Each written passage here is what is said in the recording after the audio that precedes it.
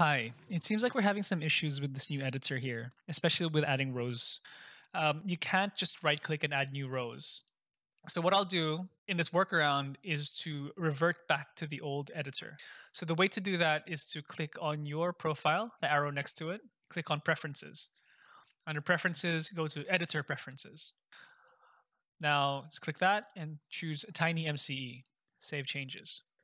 Now back here, you'll notice that the editor has changed and also the formatting down here has changed. So as you notice that the table is now solid and you are now able to click anywhere, right click, and then insert a row, just like that. And if you run into any issues, just email us at ilearn.help@mq.edu.au.